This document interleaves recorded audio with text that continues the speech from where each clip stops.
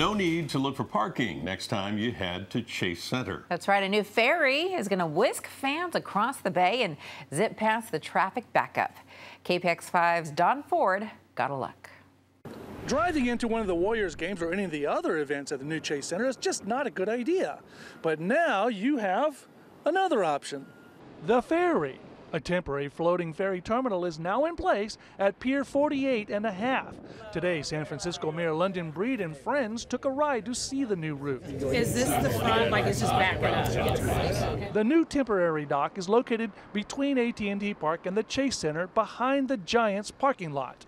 It will serve ferries from Oakland, Alameda, and Larkspur until permanent docks are completed just a couple of blocks away, right next to the Chase Center. This is going to be real cool. From the water, the Chase Center is easy to spot with the flowing lines of the structure. Preseason games are starting, so getting the ferry up and running was a high priority. This is the future of San Francisco, making it possible for people to get around easily. When asked which works better, cars, ferries, or BART coming to the Chase Center, not everyone is on board with the new ferries. BART. How come? I live close to a BART station. Most of my friends live close to a BART station, and so it's the most effective way to get across the bay. I would use BART, and the reason why I would use BART is because at the new Chase Arena, there's no parking. Man, if you can take the ferry to get anywhere, take the ferry. Yeah. Like, it's such a nice ride. It's peaceful.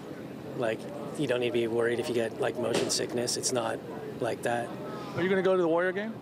No, probably not. The service starts this weekend. In San Francisco, Don Ford, KPIX5.